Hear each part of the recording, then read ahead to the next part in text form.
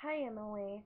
Um, I just wanted to show you how long my hair was after 7 months of having it grown out since I've shaved it.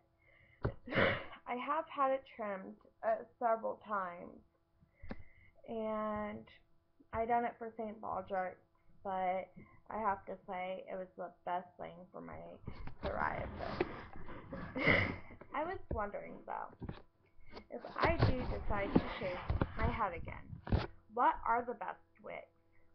I bought one wig and it was the most irritating thing ever. So I was just trying to figure out what type of brand that you actually used. As I used even a good quality wig, a $40 wig, and it came from a good wig store known of.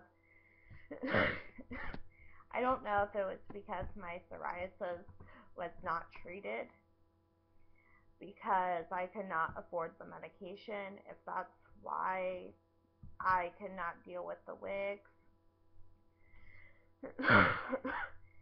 And plus, how old were you when you were diagnosed with psoriasis?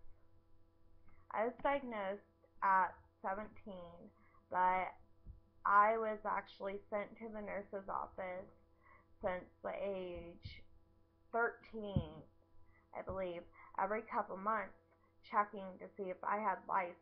I never did, but because of me constantly itching my head, I was constantly sent to the nurse's office and checked. And I would be then sent, I would tell her, oh, I'm using dandruff shampoo, as we didn't know, and they would be like, okay. And then just as soon as one person in the school would get lice flow, one person get it, they would check me within a week after. It was kind of annoying, but now that I do understand now that I hit adulthood, but it's still annoying. So, what were other complications you had? How old were you when you finally went to a dermatologist? And how old are you now, if you don't mind me asking?